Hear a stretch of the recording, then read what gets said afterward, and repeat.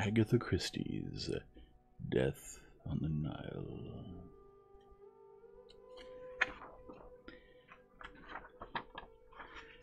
Dedicated to Sybil Burnett, who also loves wandering about the world. Part 1, Chapter 1. Lynette Ridgway. That's her, said Mr. Burnaby, the landlord of the Three Crowns. He nudged his companion. The two men stared with round, bucolic eyes and slightly open mouths.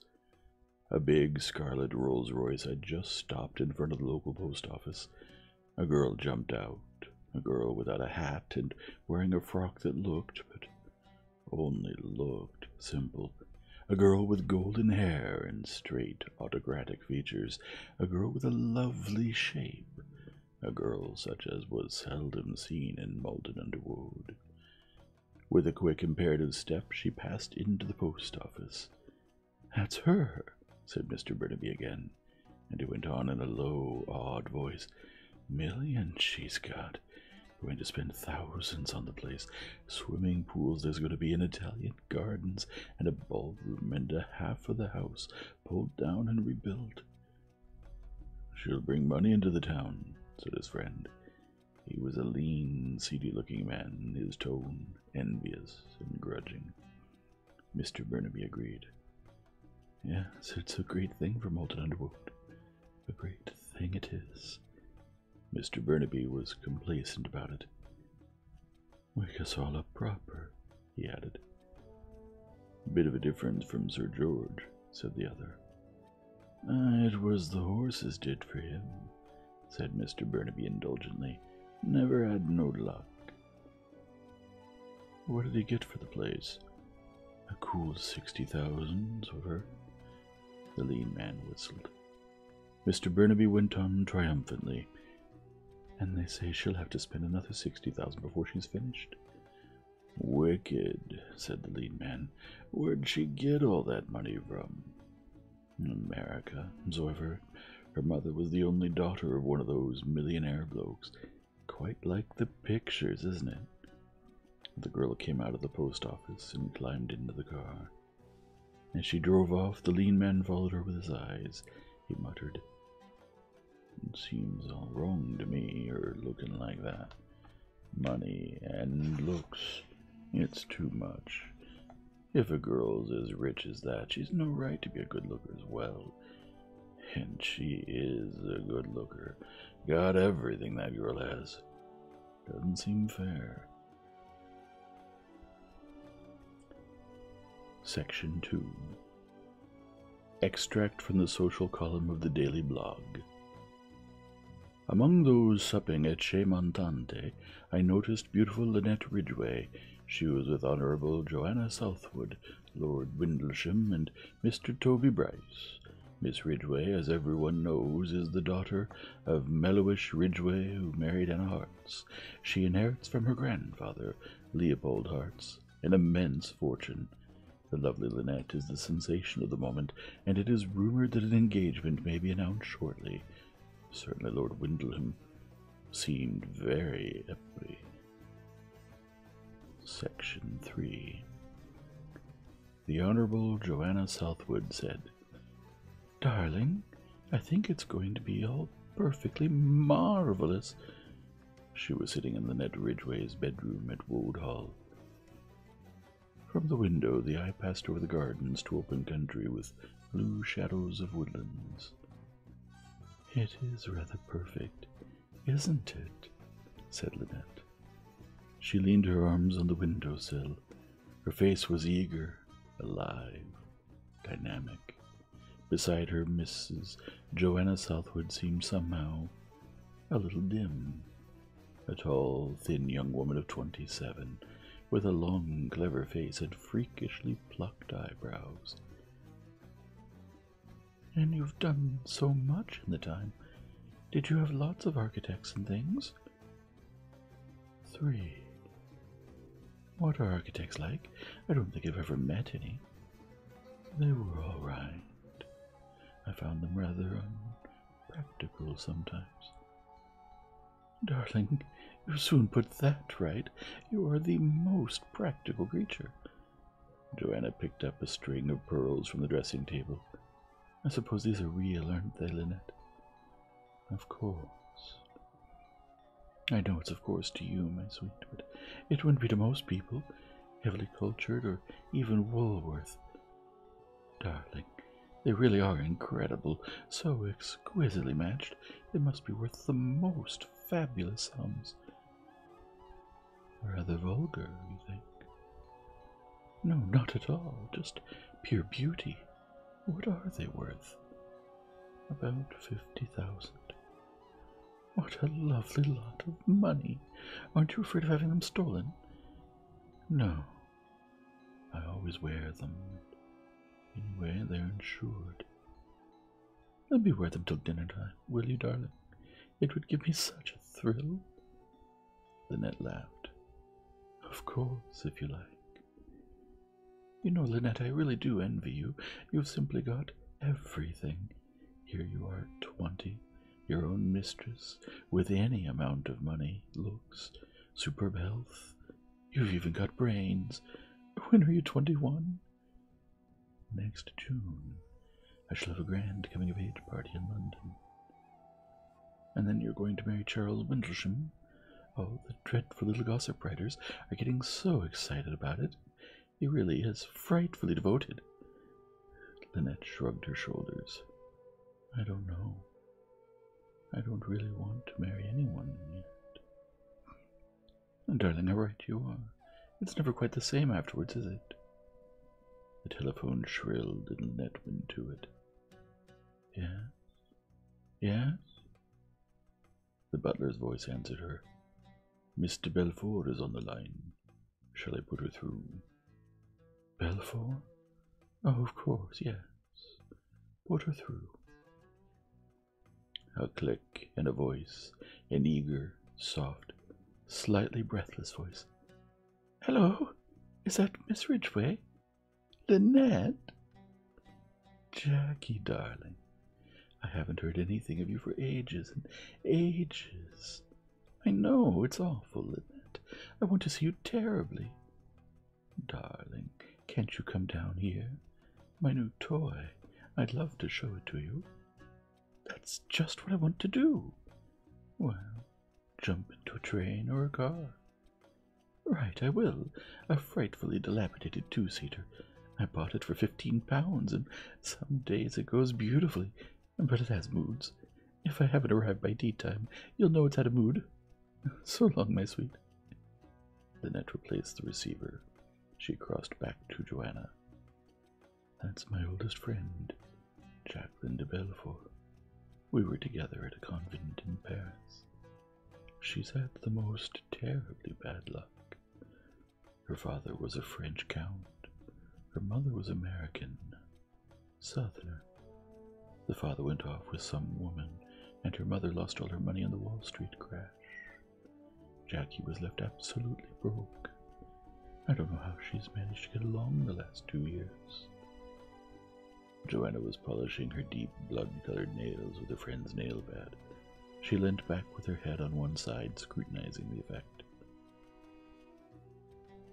Darling, she drawled, won't that be rather tiresome? If any misfortunes happen to my friends, I always drop them at once.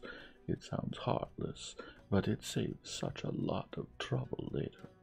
They always want to borrow money off you, else they start a dressmaking business, and you have to get the most terrible clothes from them, or they paint lampshades or do batik scarves. So, if I lost all my money, you'd drop me tomorrow? Yes, darling, I would. You can't say I'm not honest about it. I only like successful people, and you'll find that's true of nearly everybody, only most people won't admit it. They just say that they really can't put up with Mary, or Emily, or Pamela anymore. Her troubles have made her so bitter and peculiar, poor dear. How beastly you are, Joanna. I'm only on the make, like everyone else. I'm not on the make. obvious reasons. You don't have to be sordid when good-looking, middle-aged American trustees pay you over a vast allowance every quarter. And you're wrong about Jacqueline, said Lynette. She's not a sponge. I wanted to help her, but she won't let me. She's as proud as the devil. What's she in such a hurry to see you for? I'll bet she wants something. You just wait and see. She sounded excited about something, admitted Lynette. Jackie always did get frightfully worked up over things. She once stuck a penknife into someone. Darling, how thrilling. A boy who was teasing a dog. Jackie tried to get him to stop. He wouldn't. She pulled him and shook him, but he was much stronger than she was, and at last she whipped out a penknife and plunged it right into him. It was the most awful row. I should think so. It sounds most uncomfortable. Lynette's maid entered the room. With a murmured word of apology, she took down a dress from the wardrobe and went out of the room with it. What's the matter with Marie? Asked Joanna. She's been crying. Poor thing. You know I told you she wanted to marry a man who has a job in Egypt. She didn't know much about him, so I thought I'd better make sure he was all right. It turned out that he had a wife already, and 3 children. What a lot of enemies you must make, Lynette. Enemies? Lynette looked surprised. Joanna nodded and helped herself to a cigarette. Enemies, my sweet. You're so devastatingly efficient, and you're so frightfully good at doing the right thing. Lynette laughed. Why, I haven't got an enemy in the world.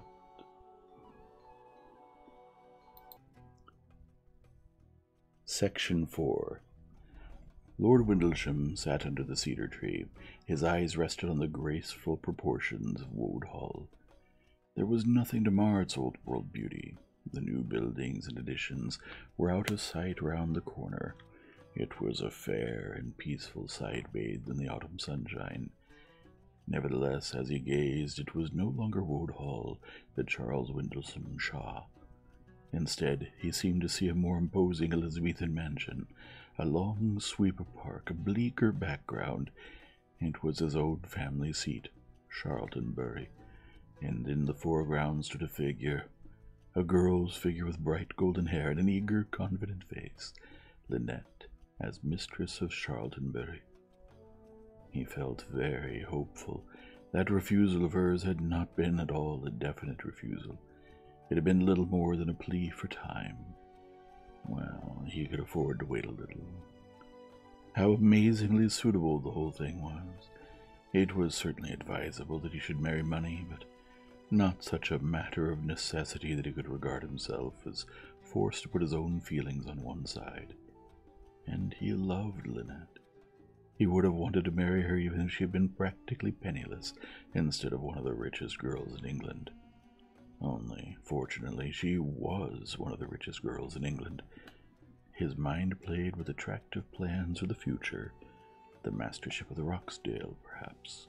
The restoration of the West Wing. No need to let the Scotch shooting. Charles Windlesham dreamed in the sun. Section 5. It was 4 o'clock when the dilapidated little two-seater stopped with a sound of crunching gravel. A girl got out of it, a small, slender creature with a mop of dark hair. She ran up the steps and tugged at the bell. A few minutes later she was being ushered into the long, stately drawing-room, and an ecclesiastical butler was saying with the proper mournful intonation, "Miss de Belvoir." "Lynette! Jackie!" Windlesham stood a little aside, watching sympathetically as this fiery little creature flung herself open-armed upon Lynette. "Lord Windlesham? Miss de Belvoir? My best friend." A pretty child, he thought.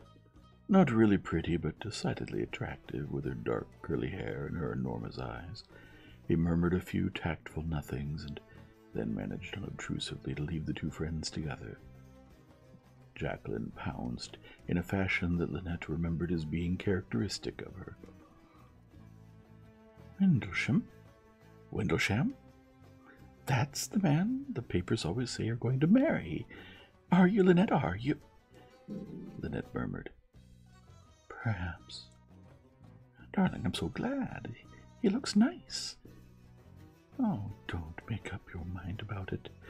I haven't made up my own mind yet. Of course not. Queens always proceed with due deliberation to the choosing of a consort. Don't be ridiculous, Jackie. But you are a queen, Lynette. You always were. Sa Majesté, la Reine Lynette, Lynette la Blonde.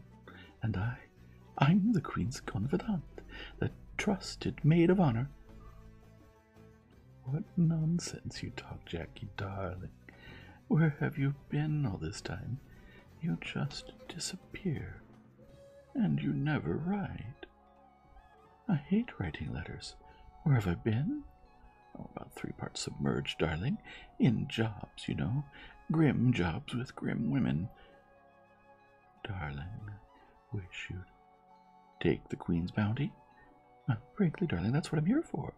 No, not to borrow money. It's not got to that yet, but I've come to ask a great, big, important favor.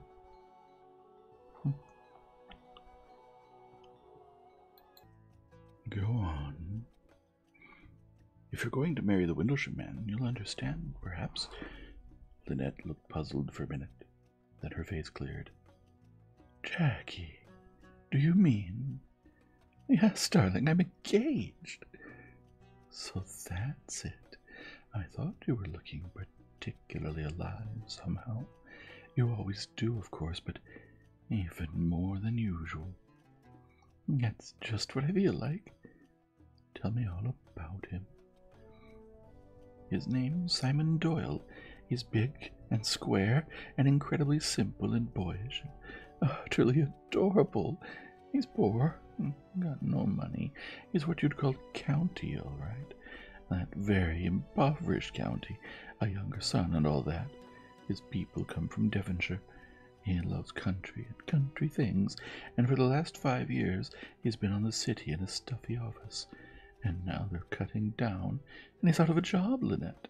I shall die if I can't marry him. I shall die. I shall die. I shall die. Don't be ridiculous, Jackie. I shall die, I tell you. I'm crazy about him. He's crazy about me. We can't live without each other. Darling, you have got it badly. I know. It's awful, isn't it? They love business. It gets hold of you, and you can't do anything about it. She paused for a minute. Her dark eyes dilated, looked suddenly tragic. She gave a little shiver. It's even frightening sometimes. Simon and I were made for each other. I shall never care for anyone else, and you've got to help us, Lynette. I heard you'd bought this place, and it put an idea into my head. Listen, you'll have to have a land agent, perhaps 2. I want you to give the job to Simon. Oh, Lynette was startled. Jacqueline rushed on. He's got all that sort of thing at his fingertips. He knows all about estates, was brought up on one, and he's got his business training, too. Oh, Lynette, you will give him a job, won't you? For love of me. If he doesn't make good, sack him, but he will, and we can live him in a little house, and I shall see lots of you, and everything in the garden will be too divine. She got up. Say you will, Lynette. Say you will. Beautiful Lynette. Tall, golden Lynette. My own very special Lynette. Say you will. Jackie. You will? Lynette burst out laughing. Ridiculous, Jackie. Bring along your young man and let me have a look at him, and we'll talk it over. Jackie darted at her, kissing her exuberantly. Darling Lynette, you're a real friend. I knew you were. You wouldn't let me down, never. You're just the loveliest thing in the world. Goodbye. But Jackie, you're staying. Me? No, I'm not. I'm going back to London, and tomorrow I'll come back and bring Simon, and we'll settle it all up. You'll adore him. He really is a pet. But can't you wait and just have tea? No, I can't wait, Lynette. I'm too excited. I must get back and tell Simon. I know I'm mad, darling, but I can't help it. Marriage will cure me, I expect. It always seems to have a very sobering effect on people. She turned to the door, stood a moment, then rushed back for a last quick, bird-like embrace. Dear Lynette, there's no one like you.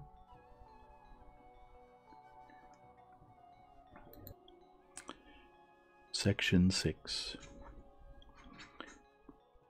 M. Gaston Blondin, the proprietor of that modish little restaurant, Chez Madame, was not a man who delighted to honor many of his clientele. The rich, the beautiful, the notorious, and the well-born might wait in vain to be signaled out and paid special attention. Only in the rarest cases did M. Blondin, with gracious condescension, greet a guest, accompany him to a privileged table, and exchange with him suitable and opposite remarks. On this particular night, M. Blondin had exercised his royal prerogative 3 times, once for a duchess, once for a famous racing peer, and once for a little man of comical appearance, with immense black moustaches, and who, a casual onlooker would have thought, could bestow no favor on Chez Madame by his presence there. M. Blondin, however, was positively fulsome in his attentions. Though clients had been told for the last half-hour that a table was not to be had, one now mysteriously appeared, placed in a most favorable position. M. Blondin conducted the client to it with every appearance of empressment. But naturally for you there is always a table, Monsieur Poirot. How I wish that you would honor us oftener. Hercule Poirot smiled, remembering that past incident wherein a dead body, a waiter, M. Blondin, and a very lovely lady had played a part.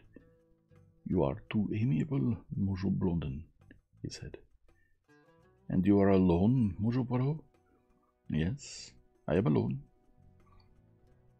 Oh, well, Jules here will compose for you a little meal. It will be a poem, positively a poem. Women, however charming, have this disadvantage. They distract the mind from food. You will enjoy your dinner, Monsieur Poirot. I promise you that. Now, as to wine. A technical conversation ensued, Jules, the maître d'hôtel, assisting. Before departing, Monsieur Blondin lingered a moment, lowering his voice confidentially. You have grave affairs on hand? Poirot shook his head. I am, alas, a man of leisure, he said sadly. I have made the economies in my time, and I have now the means to enjoy a life of idleness. I envy you. No, you would be unwise to do so. I can assure you, it is not so gay as it sounds, he sighed. How true is the saying that man was forced to invent work in order to escape the strain of having to think. Monsieur Blondin threw up his hands. But there is so much. There is travel. Yes, there is travel. Already I have done not so badly. This winter I shall visit Egypt, I think. The climate, they say, is superb. One will escape from the fogs, the greyness, the monotony of the constantly falling rain. Ah, Egypt, breathed Monsieur Blondin. One can even voyage there now, I believe, by train, escaping all sea travel except the Channel. Ah, the sea. It does not agree with you? Hercule Poirot shook his head and shuddered slightly. I, too, said Monsieur Blondin with sympathy. Curious the effect it has upon the stomach. But only upon certain stomachs. There are people on whom the motion makes no impression whatever. They actually enjoy it. An unfairness of the good God, said Monsieur Blondin. He shook his head sadly, and brooding on the impious thought, withdrew. Smooth-footed, deft-handed waiters ministered to the table. Toast Melba, butter, an ice pail, all the adjuncts to a meal of quality. The orchestra broke into an ecstasy of strange, discordant noise. London danced. Hercule Poirot looked on, registering impressions in his neat, orderly mind. How bored and weary most of the faces were. Some of those stout men, however, were enjoying themselves, whereas a patient endurance seemed to be the sentiment exhibited on their partners' faces. The fat woman in purple was looking radiant. Undoubtedly the fat had certain compensations in life, a zest, a gusto denied to those of more fashionable contours. A good sprinkling of young people, some vacant-looking, some bored, some definitely unhappy. How absurd to call youth the time of happiness, youth the time of greatest vulnerability. His glance softened as it rested on one particular couple, a well-matched pair. Tall, broad-shouldered man, slender, delicate girl, two bodies that moved in a perfect rhythm of happiness. Happiness in the place, the hour, and in each other. The dance stopped abruptly. Hands clapped, and it started again. After a second encore, the couple returned to their table close by Poirot. The girl was flushed, laughing. As she sat, he could study her face as if it was lifted, laughing to her companion. There was something else beside laughter in her eyes. Hercule Poirot shook his head doubtfully. "She cares too much, that little one," he said to himself. "It is not safe. No, it is not safe." And then a word caught his ear. Egypt. Their voices came to him clearly. The girl was young, fresh, arrogant, with just a trace of soft-sounding foreign R's, and the man's pleasant, low-toned, well-bred English. "I'm not counting my chickens before they're hatched, Simon. I tell you, Lynette won't let us down." "I might let her down." "Nonsense, it's just the right job for you." "As a matter of fact, I think it is. I haven't really any doubts as to my capability, and I mean to make good for your sake." The girl laughed softly, a laugh of pure happiness. "Wait 3 months to make sure you don't get the sack, and then I'll endow thee with my worldly goods. That's the hang of it, isn't it? And as I say, we'll go to Egypt for our honeymoon. Damn the expense.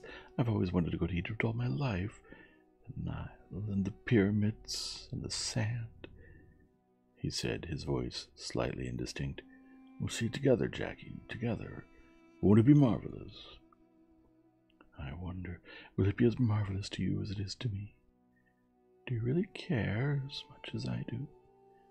Her voice was suddenly sharp, her eyes dilated almost with fear. The man's answer came with an equal sharpness. "Don't be absurd, Jackie." The girl repeated, "I wonder." Then she shrugged her shoulders. "Let's dance." Hercule Poirot murmured to himself, "Unki aimet, unki se lai same." Yes, I wonder too.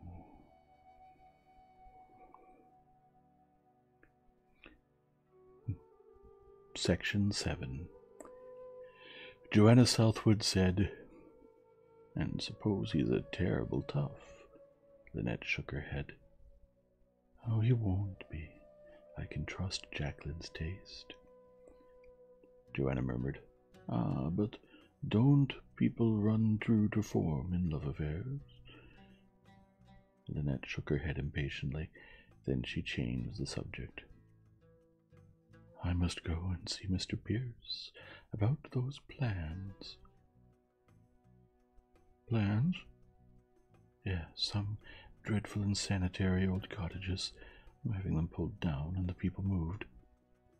"How sanitary and public-spirited of you, darling."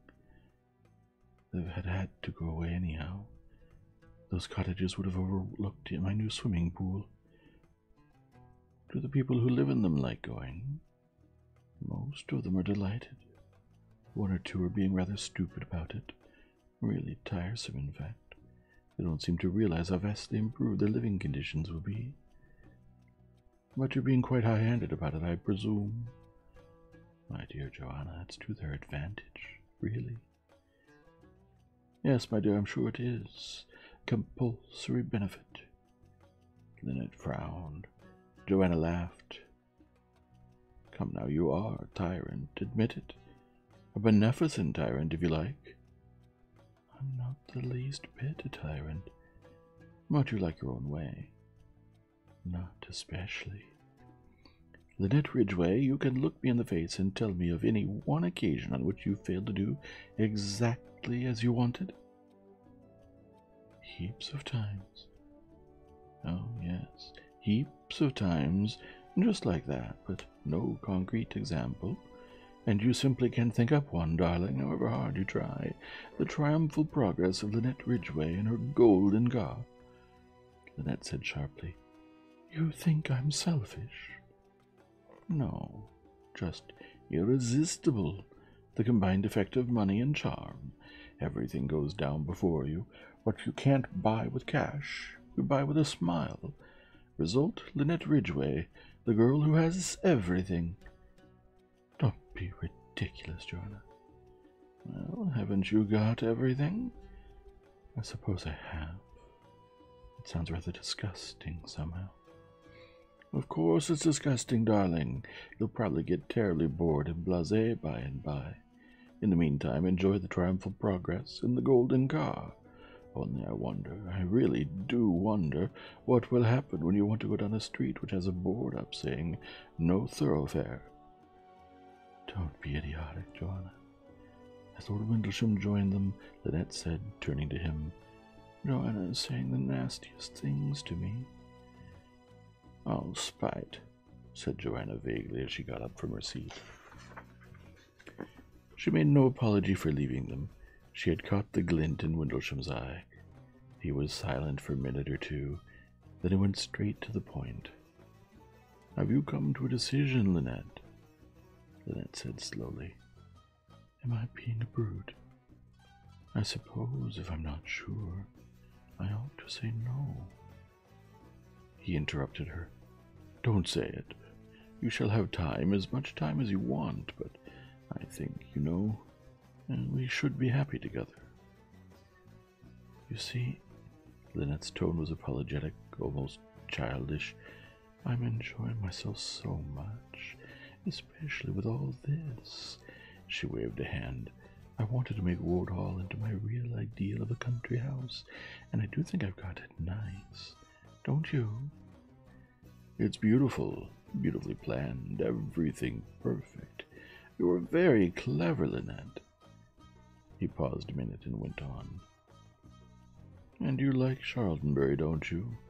Of course, it wants modernizing and all that, but you're so clever at that sort of thing, you'd enjoy it. Why, of course. Charltonbury's divine.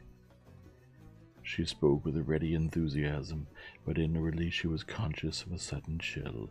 An alien note had sounded, disturbing her complete satisfaction with life.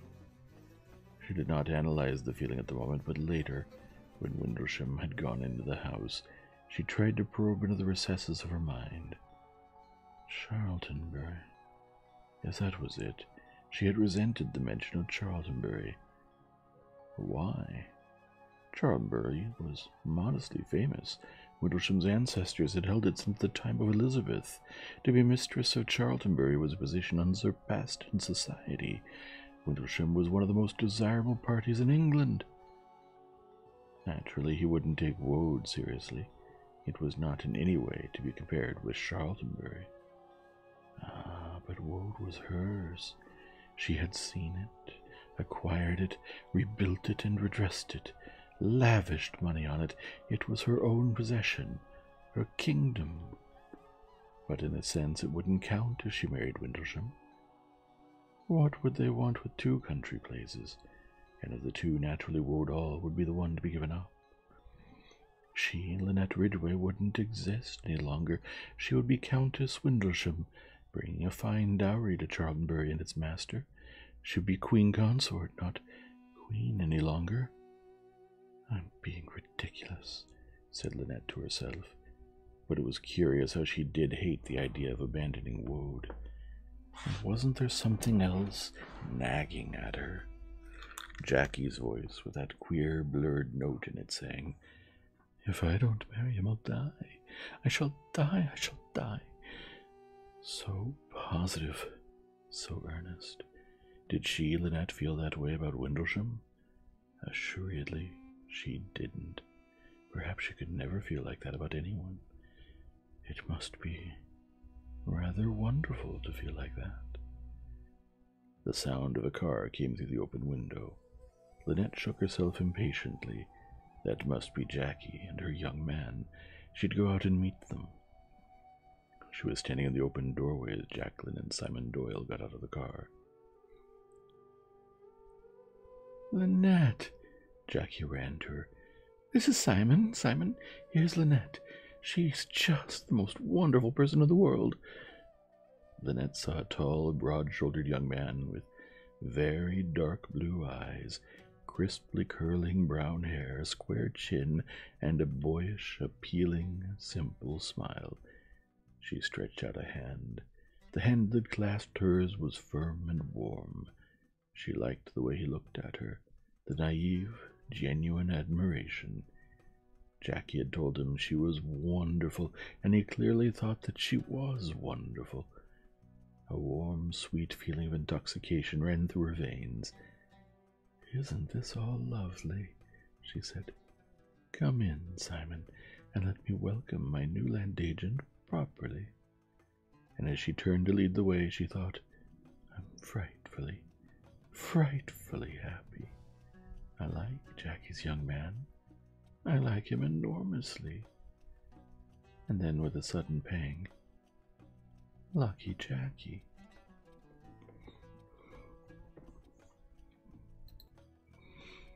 Section 8. Tim Allerton leant back in his wicker chair and yawned as he looked out over the sea. He shot a quick, sidelong glance at his mother. Mrs. Allerton was a good-looking, white-haired woman of 50. By imparting an expression of pinched severity to her mouth every time she looked at her son, she sought to disguise the fact of her intense affection for him. Even total strangers were seldom deceived by this device, and Tim himself saw it through perfectly. He said, "Do you really like Majorca, Mother?" "Well," Mrs. Allerton considered, "it's cheap." "And cold," said Tim with a slight shiver. He was a tall, thin young man with dark hair and a rather narrow chest. His mouth had a very sweet expression. His eyes were sad and his chin was indecisive. He had long, delicate hands. Threatened by consumption some years ago, he had never displayed a really robust physique. He was popularly supposed to write, but it was understood among his friends that inquiries as to literary output were not encouraged. "What are you thinking of, Tim?" Mrs. Allerton was alert. Her bright, dark brown eyes looked suspicious. Tim Allerton grinned at her. "I was thinking of Egypt." "Egypt?" Mrs. Allerton sounded doubtful. "Real warmth, darling. Lazy golden sands. The Nile. I'd like to go up the Nile, wouldn't you?" "Oh, I'd like it." Her tone was dry. "But Egypt's expensive, my dear. Not for those who have to count the pennies." Tim laughed. He rose, stretched himself. Suddenly he looked alive and eager. There was an excited note in his voice. "The expense will be my affair. Yes, darling, a little flutter on the stock exchange, with thoroughly satisfactory results, I heard this morning." "This morning?" said Mrs. Allerton sharply. "You only had one letter, and that—" She stopped and bit her lip.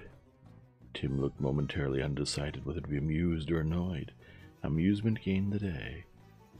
"And that was from Joanna," he finished coolly. "Quite right, Mother. What a queen of detectives you'd make. The famous Hercule Poirot would have to look to his laurels if you were about." Mrs. Allerton looked rather cross. "I just happened to see the handwriting, and knew it wasn't that of a stockbroker." "Quite right. As a matter of fact, it was yesterday I heard from them. Poor Joanna's handwriting is rather noticeable. Sprawls about all over the envelope like an inebriated spider. What does Joanna say, anyways? Mrs. Allerton strove to make her voice sound casual and ordinary. The friendship between her son and his second cousin, Joanna Southwood, always irritated her. Not, as she put it to herself, that there was anything in it. She was quite sure there wasn't. Tim had never manifested a sentimental interest in Joanna, nor she in him. Their mutual attraction seemed to be founded on gossip and the possession of a large number of friends and acquaintances in common. They both liked people and discussed seeing people. Joanna had an amusing, if caustic, tongue. It was not because Mrs. Allerton feared that Tim might fall in love with Joanna that she found herself away becoming a little stiff in manner if Joanna were present or when letters from her arrived. It was some other feeling, hard to define, perhaps an unacknowledged jealousy and the unfeigned pleasure Tim always seemed to take in Joanna's society. He and his mother were such perfect companions that the sight of him absorbed and interested in another woman always startled Mrs. Allerton slightly. She fancied, too, that her own presence on these occasions set some barrier between the two members of the younger generation. Often she had come upon them eagerly absorbed in some conversation, and at sight of her their talk had wavered. It seemed to include her rather too purposefully, and as in duty bound. Quite definitely Mrs. Allerton did not like Joanna Southwood. She thought her insincere, affected, and essentially superficial. She found it very hard to prevent herself saying so in unmeasured tones. In answer to her question, Tim pulled the letter out of his pocket and glanced through it. It was quite a long letter, his mother noted. "Nothing much," he said. "The Devonishes are getting a divorce. Old Monty's been had up for being drunk in charge of a car. Windlesham's gone to Canada. Seems he was pretty badly hit when Lynette Ridgway turned him down. She's definitely going to marry this land agent person."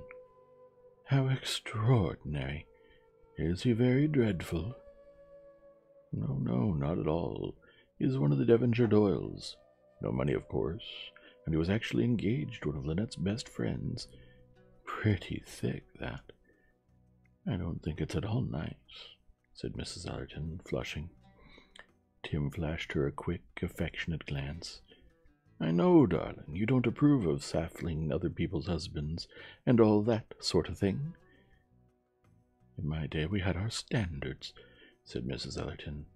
"And a very good thing, too.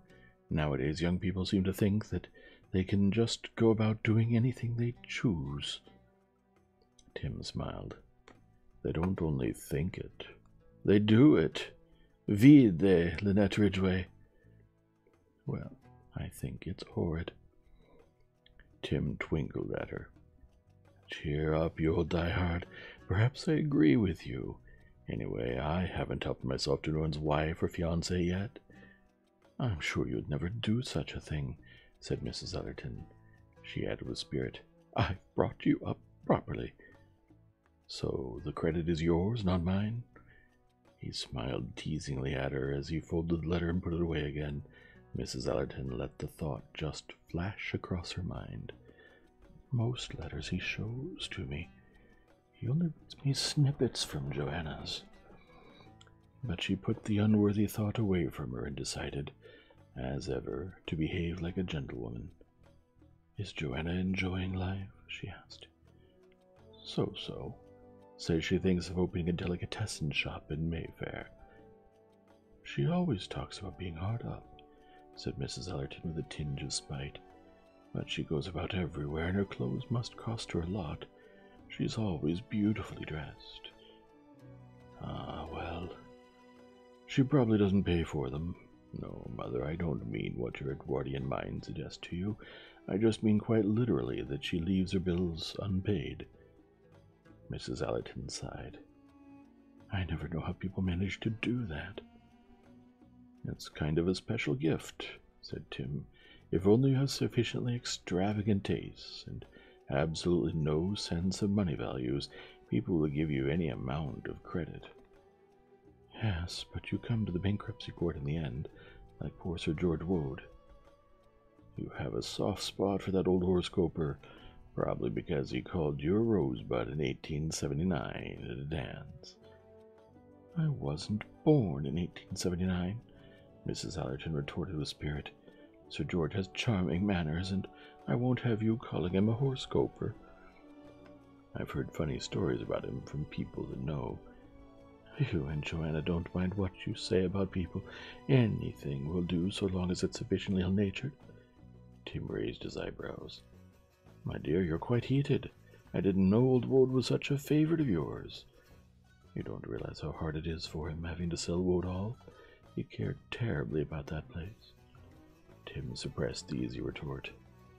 After all, who was he to judge? Instead, he said thoughtfully, You know, I think you're not far wrong there. Lynette asked him to come down and see what she'd done to the place, and he refused quite rudely. Of course, she ought to have known better than to ask him. And I believe he's quite venomous about her. Mutters things under his breath whenever he sees her.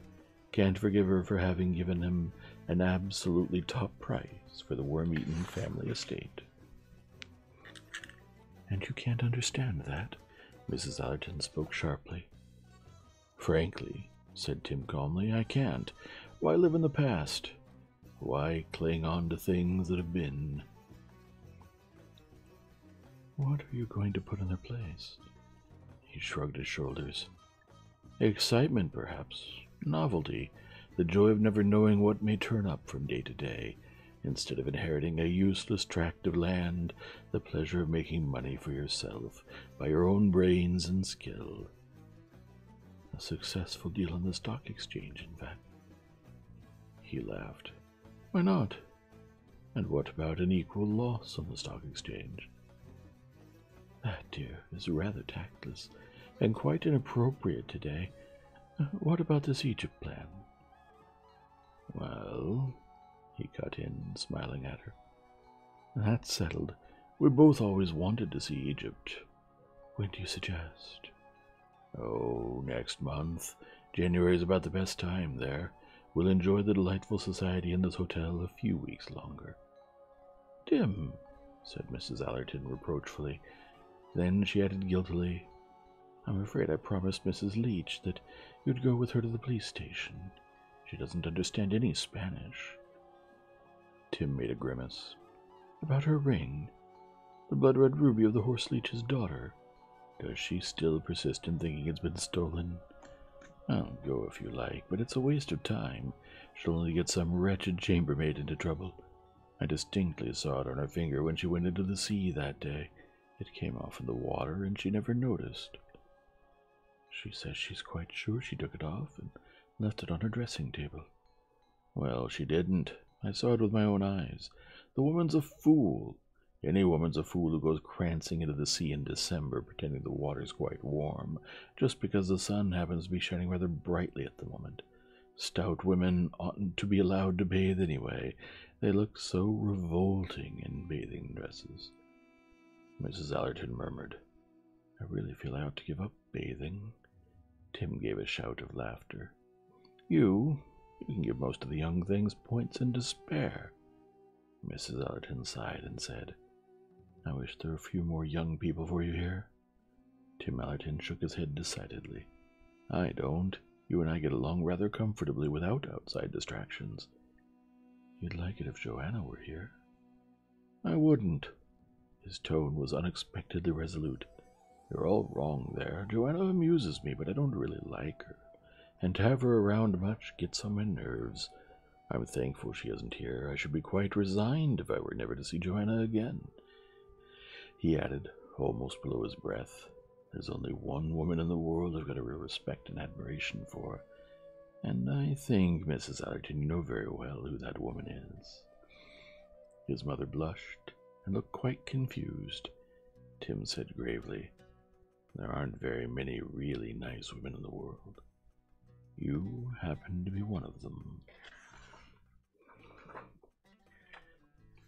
Section 9.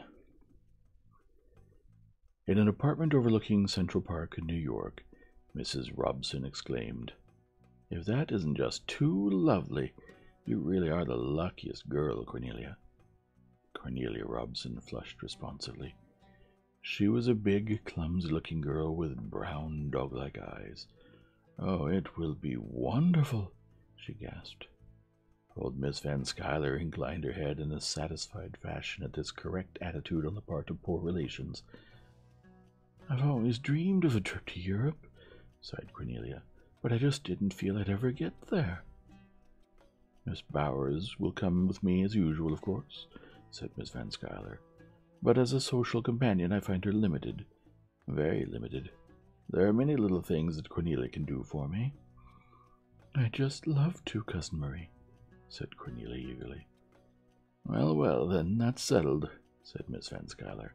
"Just run and find Miss Bowers, my dear. Time for my eggnog." Cornelia departed. Her mother said, "My dear Marie, I'm really most grateful to you. You know, I think Cornelia suffers a lot from not being a social success. It makes her feel kind of mortified. If I could afford to take her to places, but you know how it's been since Ned died." "I'm very glad to take her," said Miss Van Schuyler. "Cornelia has always been a nice, handy girl, willing to run errands, and not so selfish as some of these young people nowadays." Mrs. Robson rose and kissed her rich relative's wrinkled and slightly yellow face. "I'm just ever so grateful," she declared. On the stairs she met a tall, capable-looking woman who was carrying a glass containing a yellow, foamy liquid. "Well, Miss Bowers, so you're off to Europe?" "Why, yes, Mrs. Robson." "What a lovely trip." "Why, yes, I should think it would be very enjoyable." "But you've been abroad before?" "Oh, yes, Mrs. Robson. I went over to Paris with Miss Van Schuyler last fall, but I've never been to Egypt before." Mrs. Robson hesitated. "I do hope there won't be any trouble." She had lowered her voice. Miss Bowers, however, replied in her usual tone. "Oh, no, Mrs. Robson. I shall take good care of that. I keep a very sharp lookout, always." But there was still a faint shadow on Mrs. Robson's face as she slowly continued down the stairs. Section 10. In his office downtown, Mr. Andrew Pennington was opening his personal mail. Suddenly his fist clenched itself and came down on his desk with a bang. His face crimsoned and two big veins stood out on his forehead. He pressed a buzzer on his desk, and a smart-looking stenographer appeared with commendable promptitude. "Tell Mr. Rockford to step in here." "Yes, Mr. Pennington." A few minutes later, Sterndale Rockford, Pennington's partner, entered the office. The two men were not unlike, both tall, spare, with gray hair and clean-shaven, clever faces. "What's up, Pennington?" Pennington looked up from the letter he was rereading. He said, "Lynette's married." "What?" "You heard what I said. Lynette Ridgway's married." "How? When? Why didn't we hear about it?" Pennington glanced at the calendar on his desk. "She wasn't married when she wrote this letter, but she's married now, morning of the 4th. That's today." Rockford dropped into a chair. "Whew. No warning, nothing? Who's the man?" Pennington referred again to the letter. "Doyle, Simon Doyle." "What sort of a fellow is he? Ever heard of him?" "No, she doesn't say much." He scanned the lines of clear, upright handwriting. "Got an idea there's something hole and corner about the business. That doesn't matter. The whole point is she's married." The eyes of the two men met. Rockford nodded. "That needs a bit of thinking about," he said quietly. "What are we going to do about it?" "I'm asking you." The two men sat silent. Then Rockford said, "Got any plan?" Pennington said slowly, "The Normandy sails today. One of us could just make it." "You're crazy. What's the big idea?" Pennington said. "Those British lawyers." And stopped. "What about 'em? Surely you're not going over to tackle 'em. You're mad." "I'm not suggesting you or I should go to England." "What's the big idea, then?" Pennington smoothed out the letter on the table. Lynette's going to Egypt for her honeymoon. Expects to be there a month or more. Egypt, eh? Rockford considered, then looked up and met the other's glance. Egypt. That's your idea? Yes, a chance meeting, over on a trip. Lynette and her husband, honeymoon atmosphere. It might be done. Rockford said doubtfully. She's sharp, Lynette is, but... Pennington said softly. I think there might be ways of managing it. Again their eyes met. Rockford nodded. All right, big boy. Pennington looked at the clock. We'll have to hustle, whichever of us is going. You go, said Rockford promptly. You always made a hit with Lynette. Uncle Andrew, that's the ticket. Pennington's face had hardened. He said, I hope I can pull it off. His partner said, You've got to pull it off. The situation's critical. Section 11. William Carmichael said to the thin, weedy youth who opened the door inquiringly, Send Mr. Jim to me, please. Jim Van Thorpe entered the room and looked inquiringly at his uncle. The older man looked up with a nod and a grunt. Humph. There you are. You asked for me. Just cast an eye over this. The young man sat down and drew the sheaf of papers toward him. The elder man watched him. Well? The answer came promptly. Looks fishy to me, sir. Again, the senior partner of Carmichael, Grant and Carmichael, uttered his characteristic grunt. Jim Van Thorpe reread the letter which had just arrived by airmail from Egypt. It seems wicked to be writing business letters on such a day. We have spent a week at Mena House and made an expedition to the Fayum. The day after tomorrow we're going up the Nile to Luxor and Aswan by steamer, and perhaps on to Khartoum. When we went into Cook's this morning to see about the tickets, who do you think was the first person I saw? My American trustee, Andrew Pennington. I think you met him 2 years ago when he was over. I had no idea he was in Egypt, and he had no idea that I was, nor that I was married. My letter telling of our marriage must have just missed him. He's actually going up the Nile on the same trip that we are. Isn't it a coincidence? Thank you so much for all you've done in this busy time. As the young man was about to turn the page, Mr. Carmichael took the letter from him. That's all, he said. The rest doesn't matter. Well, what do you think? His nephew considered for a moment, then he said, Well, I think not a coincidence. The other nodded approval. Like a trip to Egypt? He barked out. You think that's advisable? I think there's no time to lose. But why me? Use your brains, boy, use your brains. Lynette Ridgway has never met you, no more than Pennington. If you go by air, you may get there in time. I don't like it, sir. What am I to do? Use your eyes, use your ears, use your brains if you've got any, and if necessary, act. I don't like it. Perhaps not, but you've got to do it. It's necessary? In my opinion, said Mr. Carmichael, it's absolutely vital. Section 12. Mrs. Otterbourne, readjusting the turban of native material that she wore draped round her head, said fretfully, I really don't see why we shouldn't go on to Egypt. I'm sick and tired of Jerusalem. As her daughter made no reply, she said, You might at least answer when you're spoken to. Rosalie Otterbourne was looking at a newspaper reproduction of a face. Below it was written, Mrs. Simon Doyle, who before her marriage was the well-known society beauty Miss Lynette Ridgway. Mr. and Mrs. Doyle are spending their honeymoon in Egypt. Rosalie said, You'd like to move on to Egypt, Mother?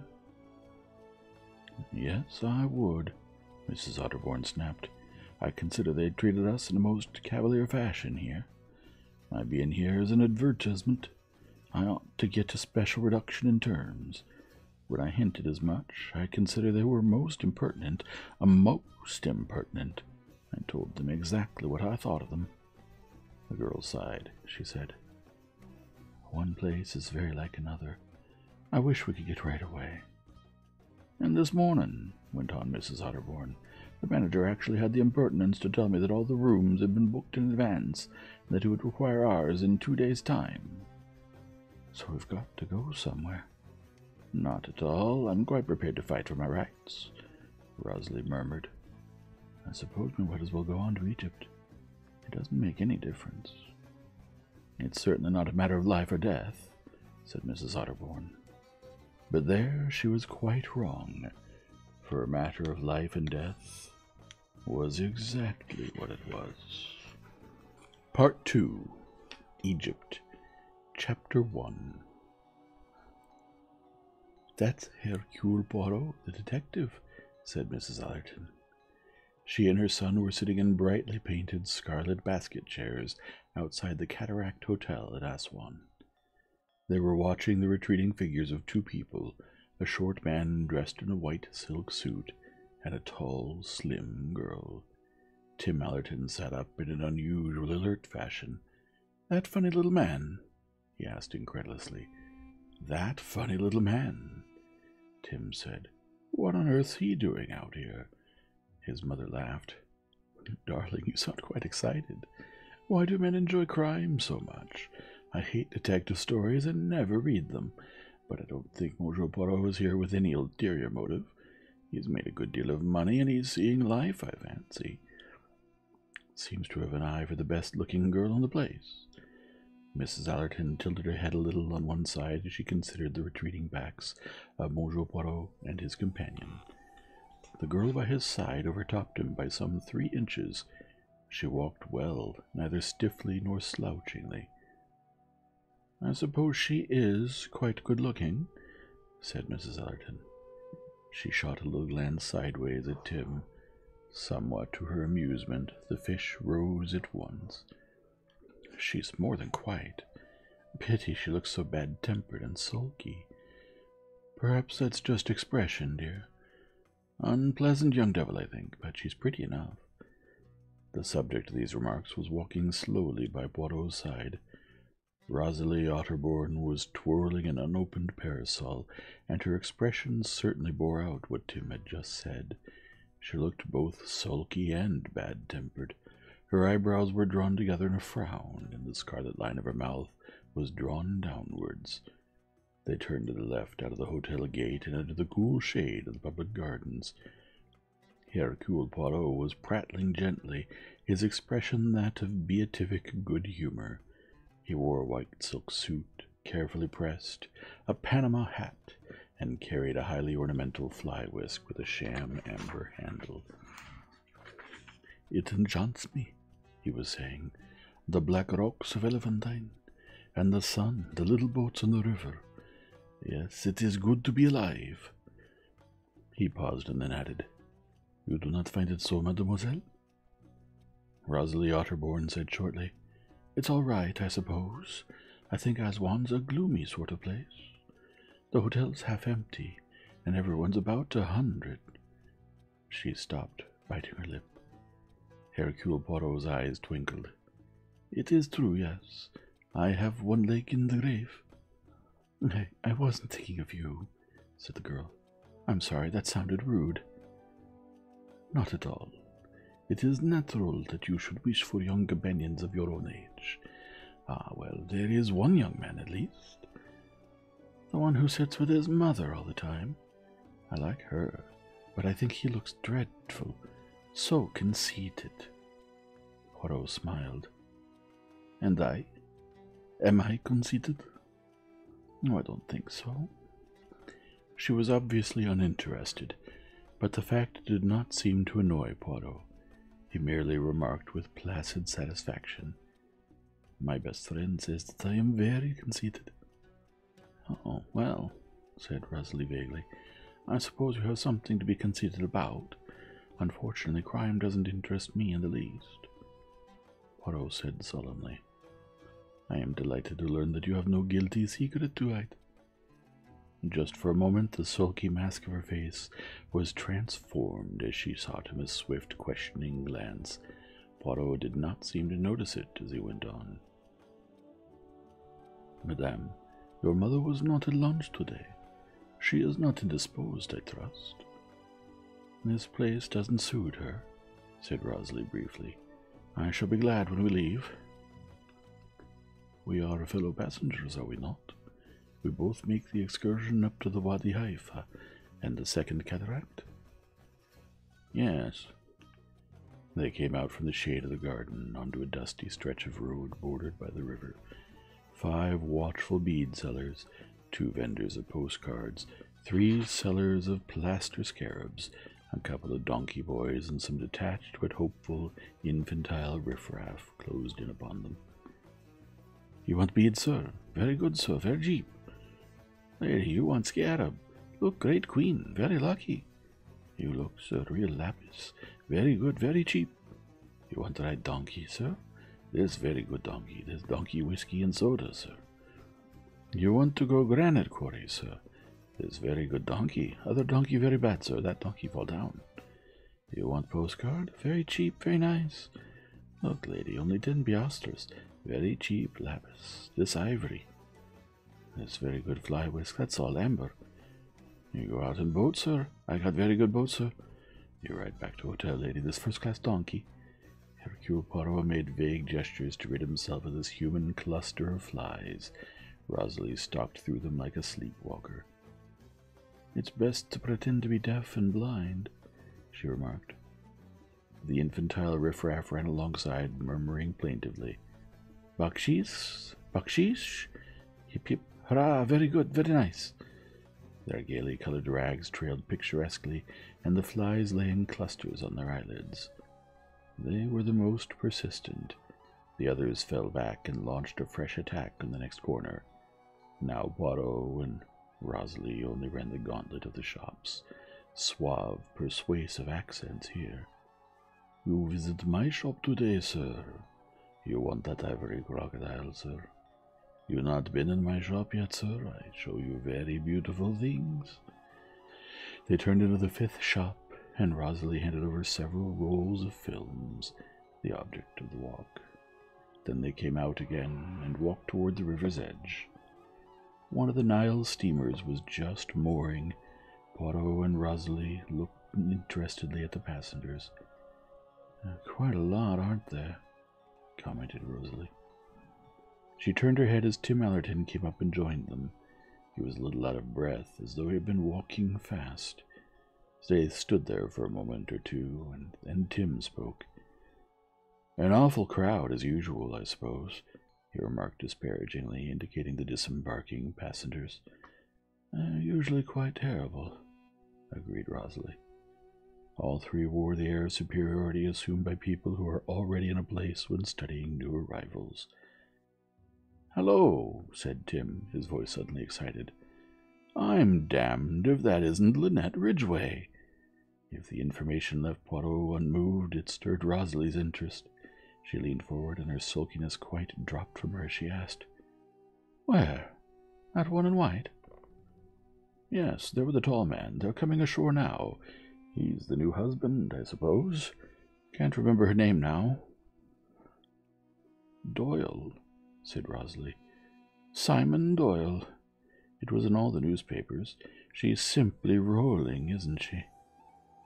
Only about the richest girl in England, said Tim cheerfully. The 3 lookers-on were silent, watching the passengers come ashore. Poirot gazed with interest at the subject of the remarks of his companions. He murmured, She is beautiful. Some people have got everything, said Rosalie bitterly. There was a queer, grudging expression on her face as she watched the other girl come up the gangplank. Lynette Doyle was looking as perfectly turned out as if she was stepping on the center of the stage in a review. She had something, too, of the assurance of a famous actress. She was used to being looked at, to being admired, to being the center of the stage wherever she went. She was aware of the keen glances bent upon her, and at the same time almost unaware of them. Such tributes were part of her life.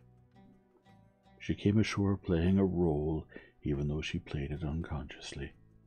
The rich, beautiful society bride on her honeymoon. She turned with a little smile and light remark to the tall man by her side. He answered, and the sound of his voice seemed to interest Hercule Poirot. His eyes lit up, and he drew his brows together. The couple passed close to him. He heard Simon Doyle say, "We'll try and make time for it, darling. We can easily stay a week or two if you like it here."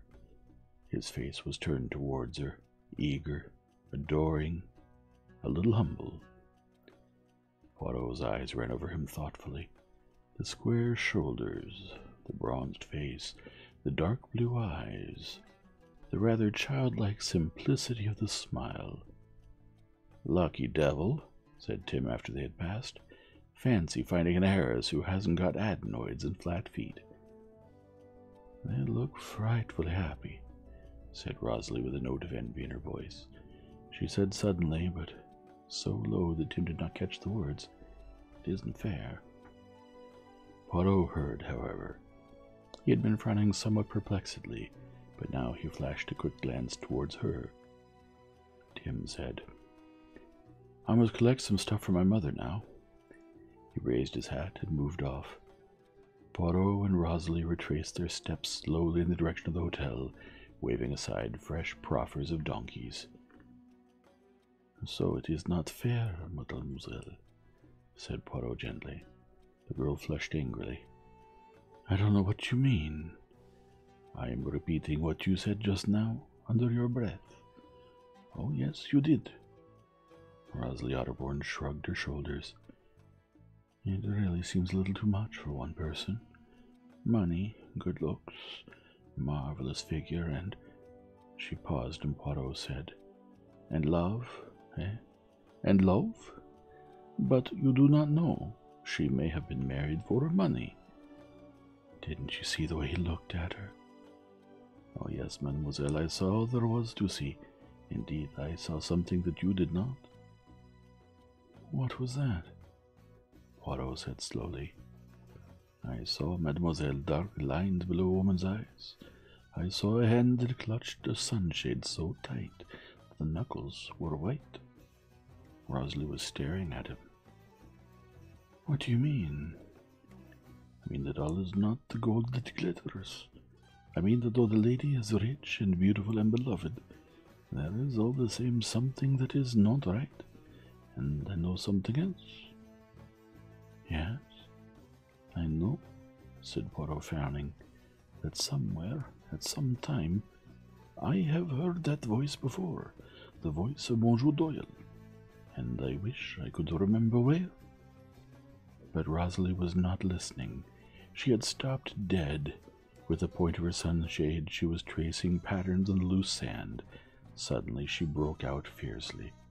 "I'm odious. I'm quite odious. I'm just a beast through and through. I'd like to tear the clothes off her back and stamp on her lovely, arrogant, self-confident face. I'm just a jealous cat, but that's what I feel like. She's so horribly successful and poised and assured." Hercule Poirot looked a little astonished by the outburst. He took her by the arm and gave her a friendly little shake. "Tenez, you will feel better for having said that." "I just hate her. I've never hated anyone so much at first sight." "Magnificent." Rosalie looked at him doubtfully. Then her mouth twitched, and she laughed. "Bien," said Poirot, and laughed too. They proceeded amicably back to the hotel. "I must find Mother," said Rosalie as they came into the cool, dim hall. Poirot passed out on the other side onto the terrace overlooking the Nile. Here were little tables set for tea, but it was early still. He stood for a few moments looking down onto the river, then strolled down through the gardens. Some people were playing tennis in the hot sun. He paused to watch them for a while, then went on down the steep path. It was there, sitting on a bench overlooking the Nile, that he came upon the girl of Chez Mouton. He recognized her at once. Her face, as he had seen it that night, was securely etched upon his memory. The expression on it now was very different. She was paler, thinner, and there were lines that told of a great weariness and misery of spirit. He drew back a little. She had not seen him, and he watched her for a while without her suspecting his presence. Her small foot tapped impatiently on the ground. Her eyes, dark with a kind of smoldering fire, had a queer kind of suffering, dark triumph in them. She was looking out across the Nile, where the white-sailed boats glided up and down the river. A face and a voice. He remembered them both. This girl's face and the voice he had heard just now. The voice of a newly made bridegroom. And even as he stood there considering the unconscious girl, the next scene in the drama was played. Voices sounded above. The girl on the seat started to her feet. Lynette Doyle and her husband came down the path. Lynette's voice was happy and confident. The look of strain and tenseness of muscle had quite disappeared. Lynette was happy. The girl who was standing there took a step or two forward. The other two stopped dead. "Hello, Lynette," said Jacqueline de Belfort. "So here you are. We never seem to stop running into each other. Hello, Simon, how are you?" Lynette Doyle had shrunk back against the rock with a little cry. Simon Doyle's good-looking face was suddenly convulsed with rage. He moved forward as though he would have liked to strike the slim, girlish figure. With a quick, bird-like turn of her head, she signaled her realization of a stranger's presence. Simon turned his head and noticed Poirot. He said awkwardly, "Hello, Jacqueline. We didn't expect to see you here." The words were unconvincing in the extreme. The girl flashed white teeth at them. "Quite a surprise?" she asked. Then, with a little nod, she walked up the path. Poirot moved delicately in the opposite direction. As he went, he heard Lynette Doyle say, "Simon, for God's sake, Simon, what can we do?" Chapter 2. Dinner was over. The terrace outside the Cataract Hotel was softly lit. Most of the guests staying at the hotel were there sitting at little tables. Simon and Lynette Doyle came out, a tall, distinguished-looking, gray-haired man with a keen, clean-shaven American face beside them. As the little group hesitated for a moment in the doorway, Tim Allerton rose from his chair nearby and came forward. "You don't remember me, I'm sure," he said pleasantly to Lynette, "but I'm Joanna Southwood's cousin." "Of course, how stupid of me. You're Tim Allerton. This is my husband." A faint tremor in the voice, pride, shyness. "And this is my American trustee, Mr. Pennington." Tim said, "You must meet my mother." A few minutes later they were sitting together in a party, Lynette in the corner, Tim and Pennington each side of her, both talking to her, vying for her attention. Mrs. Allerton talking to Simon Doyle. The swing doors revolved. A sudden tension came into the beautiful upright figure sitting in the corner between the two men. Then it relaxed as a small man came out and walked across the terrace. Mrs. Allerton said, "You're not the only celebrity here, my dear. That funny little man is Hercule Poirot." She had spoken lightly, just out of instinctive social tact to bridge an awkward pause, but Lynette seemed struck by the information. "Hercule Poirot? Of course. I've heard of him." She seemed to sink into a fit of abstraction. The two men on either side of her were momentarily at a loss. Poirot had strolled across to the edge of the terrace, but his attention was immediately solicited. "Sit down, Monsieur Poirot. What a lovely night." He obeyed. "Mais oui, madame. It is indeed beautiful." He smiled politely at Mrs. Otterbourne.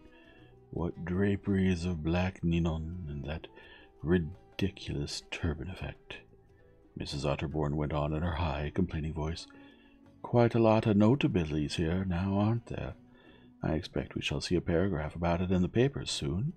Society beauties, famous novelists." She paused with a slight, modest laugh.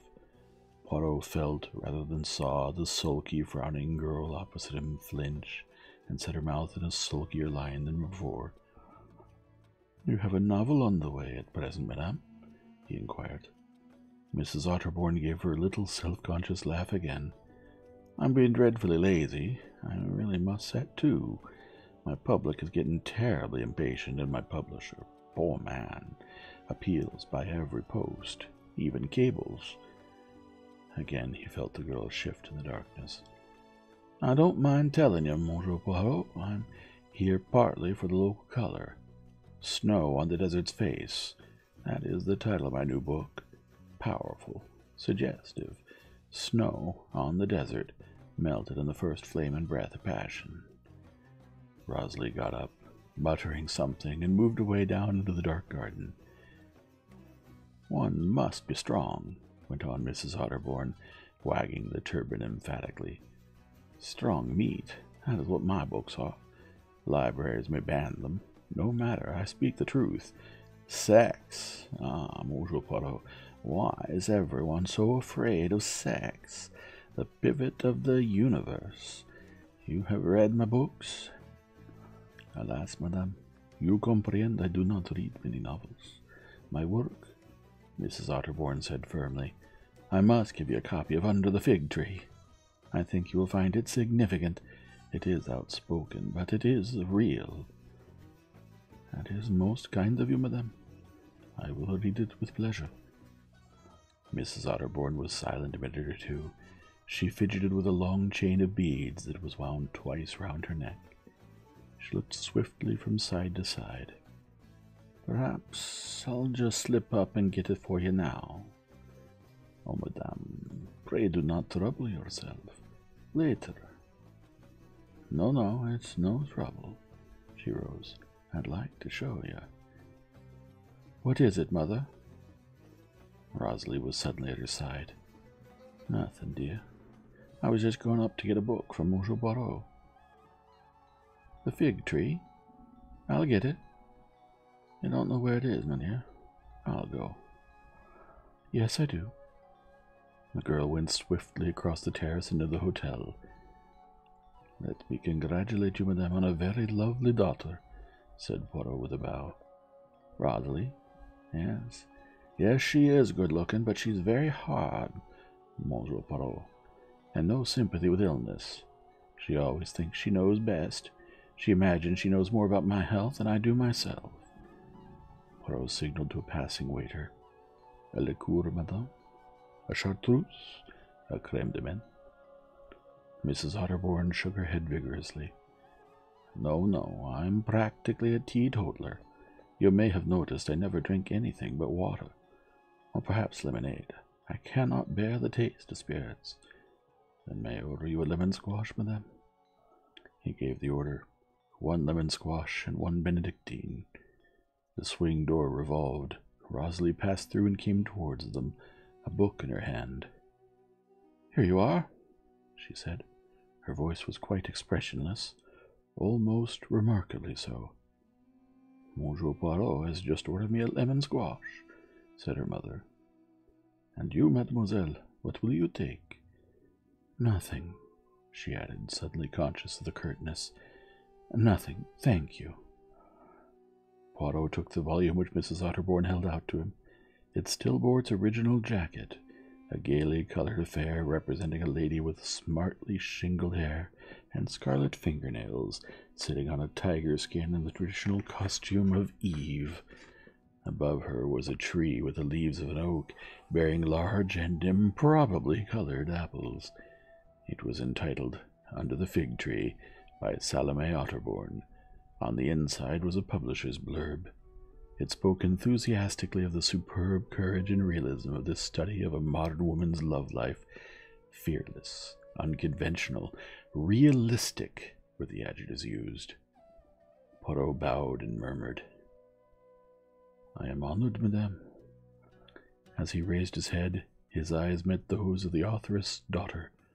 Almost involuntarily he made a little movement. He was astonished and grieved at the eloquent pain they revealed. It was at that moment that the drinks arrived and created a welcome diversion. Poirot lifted his glass gallantly. "A votre santé, madame, mademoiselle." Mrs. Otterborn, sipping her lemonade, murmured. So refreshing. Delicious. Silence fell on the three of them. They looked down to the shining black rocks in the Nile. There was something fantastic about them in the moonlight. They were like vast prehistoric monsters lying half out of the water. A little breeze came up suddenly, and as suddenly died away. There was a feeling in the air of hush, of expectancy. Hercule Poirot brought his gaze to the terrace and its occupants. Was he wrong, or was there the same hush of expectancy there? It was like a moment on the stage when one is waiting for the entrance of the leading lady. And just at that moment the swing doors began to revolve once more. This time it seemed as though they did so with a special air of importance. Everyone had stopped talking and was looking towards them. A dark, slender girl in a wine-colored evening frock came through. She paused for a minute, then walked deliberately across the terrace and sat down at an empty table. There was nothing flaunting, nothing out of the way about her demeanor, and yet it had somehow the studied effect of a stage entrance. "Well," said Mrs. Otterborn. She tossed her turbaned head. "She seems to think she's somebody, that girl." Poirot did not answer. He was watching. The girl had sat down in a place where she could look deliberately across at Lynette Doyle. Presently Poirot noticed. Lynette Doyle leant forward and said something, and a moment later got up and changed her seat. She was now sitting facing in the opposite direction. Poirot nodded thoughtfully to himself. It was about 5 minutes later that the other girl changed her seat to the opposite side of the terrace. She sat smoking and smiling quietly, the picture of contented ease. But always, as though unconsciously, her meditative gaze was on Simon Doyle's wife. After a quarter of an hour, Lynette Doyle got up abruptly and went into the hotel. Her husband followed her almost immediately. Jacqueline de Belfort smiled and twisted her chair around. She lit a cigarette and stared out over the Nile. She went on smiling to herself. Chapter 3. Monsieur Poirot? Poirot got hastily to his feet. He had remained sitting out on the terrace alone after everyone else had left. Lost in meditation, he had been staring at the smooth, shining black rocks when the sound of his name recalled him to himself. It was a well-bred, assured voice, a charming voice, although perhaps a trifle arrogant. Hercule Poirot, rising quickly, looked into the commanding eyes of Lynette Doyle. She wore a wrap of rich purple velvet over her white satin gown, and she looked more lovely and more regal than Poirot had imagined possible. "You are Monsieur Hercule Poirot?" said Lynette. It was hardly a question. "At your service, madame." "You know who I am, perhaps?" "Yes, madame, I have heard your name. I know exactly who you are." Lynette nodded. That was only what she had expected. She went on in her charming, autocratic manner. "Will you come with me into the card-room, Monsieur Poirot?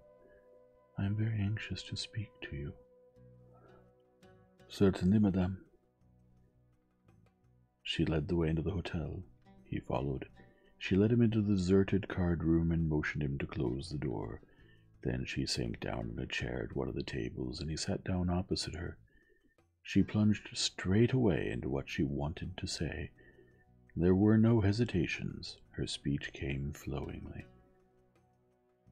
"I have heard a great deal about you, Monsieur Poirot, and I know that you are a very clever man. It happens that I am urgently in need of someone to help me, and I think very possibly that you are the man who could do it."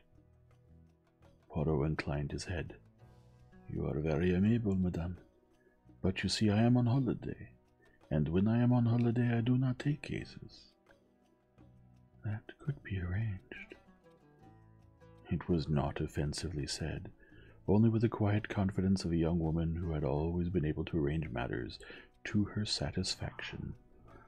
Lynette Doyle went on. "I am the subject, Monsieur Poirot, of an intolerable persecution. That persecution has got to stop. My own idea was to go to the police about it, but my husband seems to think that the police would be powerless to do anything. Perhaps if you would explain a little further, murmured Poirot politely. Oh yes, I will do so. The matter is perfectly simple. There was still no hesitation, no faltering. Lynette Doyle had a clear-cut, business-like mind. She only paused a minute so as to present the facts as concisely as possible. Before I met my husband, he was engaged to Miss de Belfort. She was also a friend of mine. My husband broke off his engagement to her. They were not suited in any way. She, I am sorry to say, took it rather hard. I am very sorry about that, but these things cannot be helped. She made certain, threats to which I paid very little attention, and which I may say she has not attempted to carry out, but instead she has adopted the extraordinary course of following us about wherever we go. Poirot raised his eyebrows. Ah, rather an unusual revenge. Very unusual, and very ridiculous, but also annoying. She bit her lip. Poirot nodded. Yes, I can imagine that. You are, I understand, on your honeymoon? Yes, it happened the first time at Venice. She was there at Daniele's. I thought it was just coincidence. Rather embarrassing, but that was all. Then we found her on board the boat at Brindisi.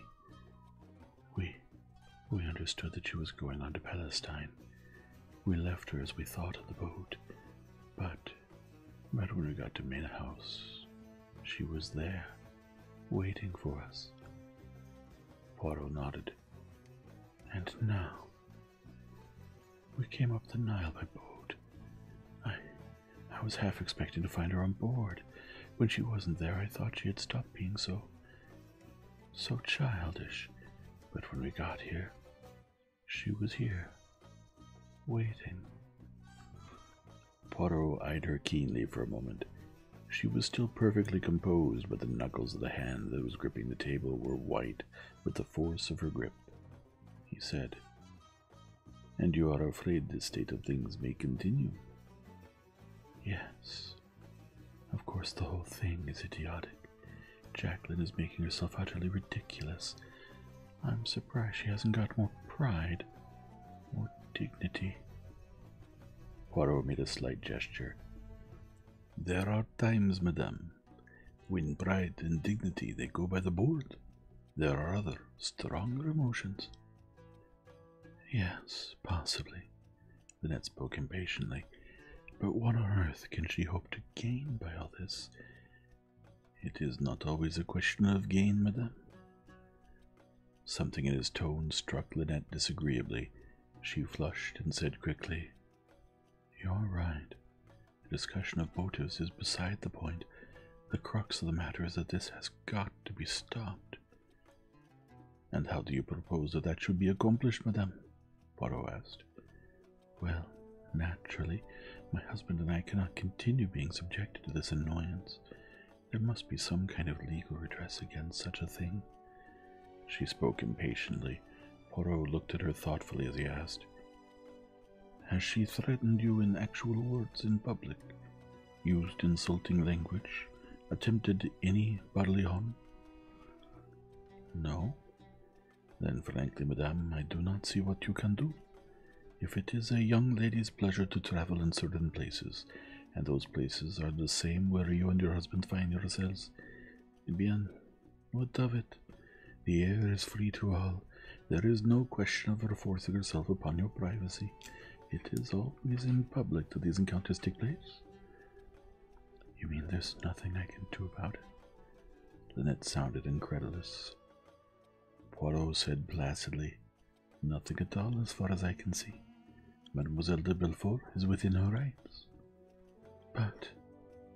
But it is maddening. It is intolerable that I should have to put up with this.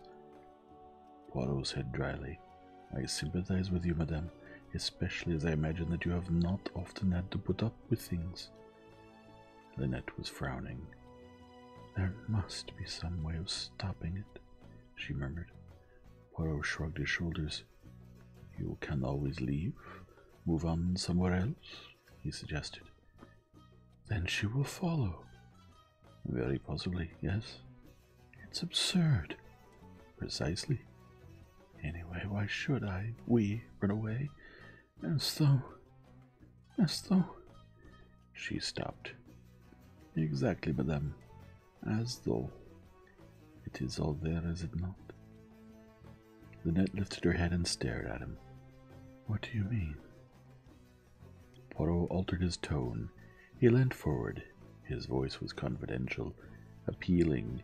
He said very gently, Why do you mind so much, madame? Why? But it's maddening, irritating to the last degree.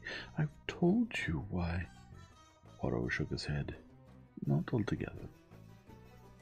Lynette said again, What do you mean? Poirot leant back, folded his arms, and spoke in a detached, impersonal manner. Écoutez, madame, I will recount to you a little history. It is that one day a month or two ago, I am dining in a restaurant in London. At the table next to me are two people, a man and a girl. They are very happy, so it seems, very much in love. They talk with confidence of the future. It is not that I listen to what is not meant for me. They are quite oblivious of who hears them and who does not. The man's back is to me, but I can watch the girl's face. It is very intense. She is in love, heart, soul, and body, and she is not of those who love lightly and often.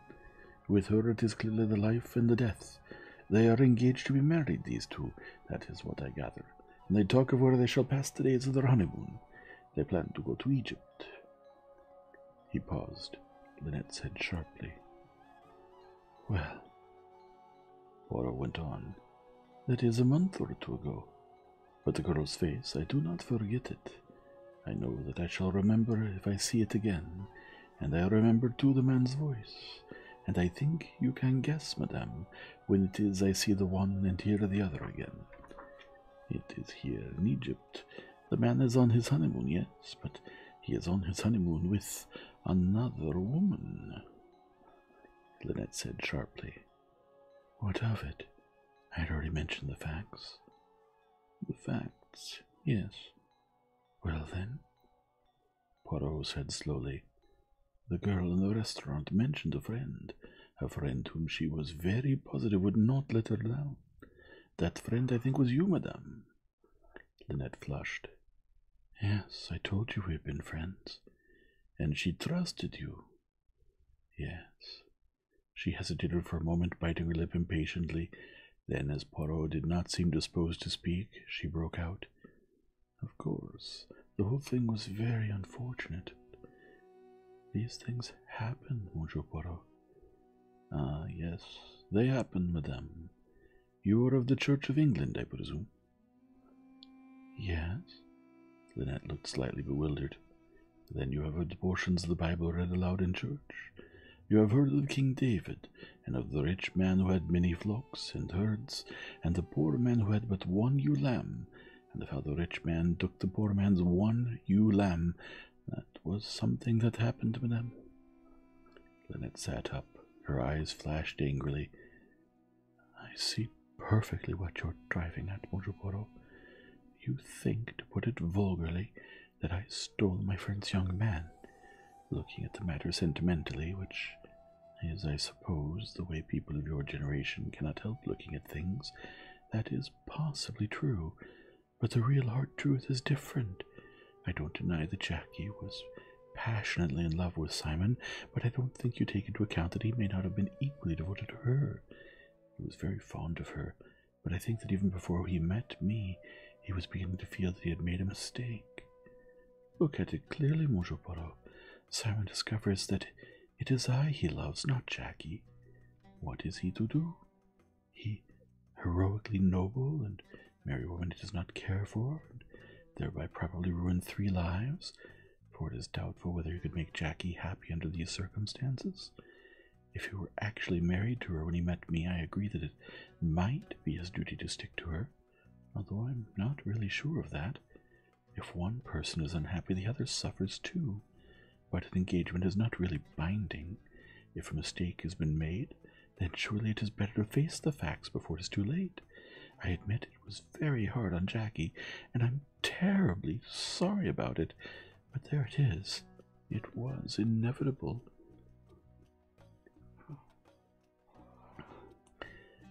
I wonder. She stared at him. What do you mean?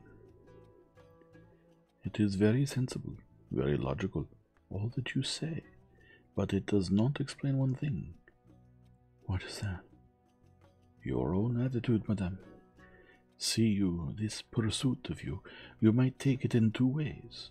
It might cause you annoyance, yes, or it might stir your pity, that your friend should have been so deeply hurt as to throw all regard for the conventions aside. But that is not the way you react. No, to you this persecution is intolerable. And why? It can be for one reason only, that you feel a sense of guilt. Lynette sprang to her feet. How dare you? Really, Monsieur Poirot, this is going too far. But I do dare, madame. I am going to speak to you quite frankly.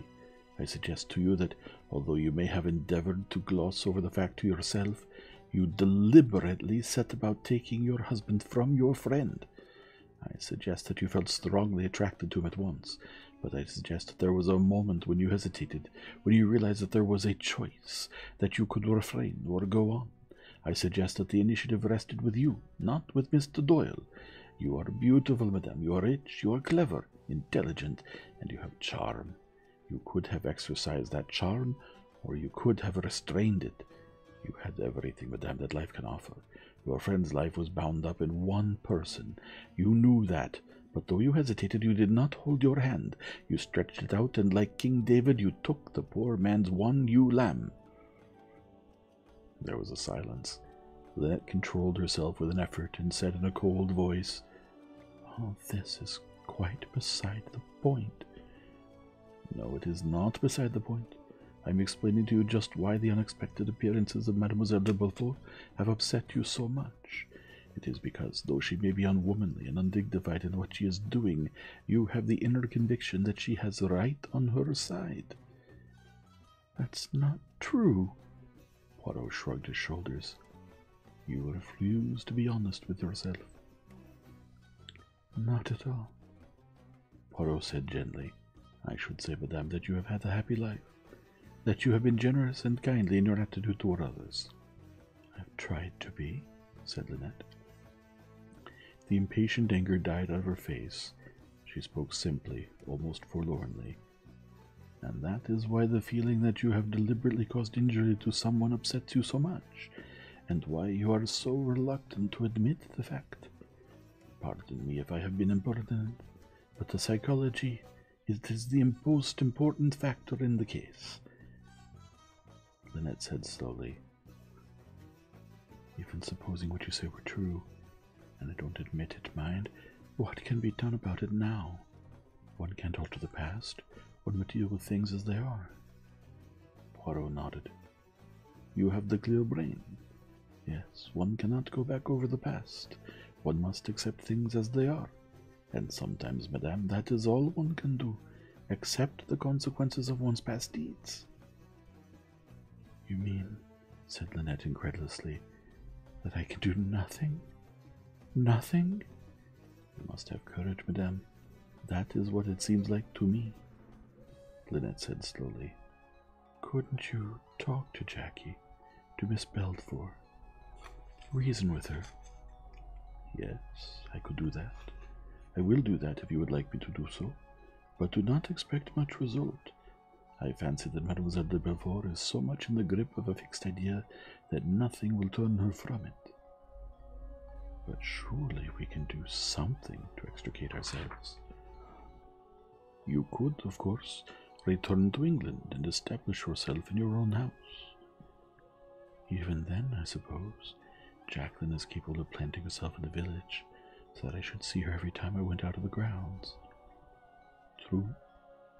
Besides, I don't think that Simon would agree to run away. What is his attitude in this?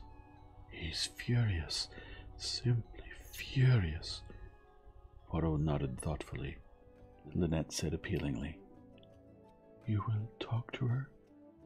"Yes, I will do that, but it is my opinion that I shall not be able to accomplish anything," Lynette said violently.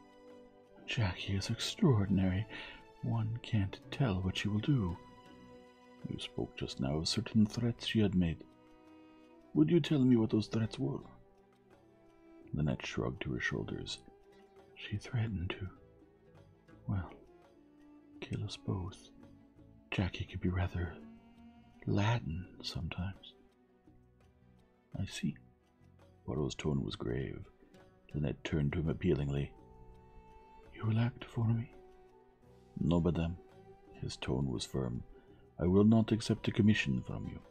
I will do what I can in the interests of humanity. That, yes. There is here a situation that is full of difficulty and danger.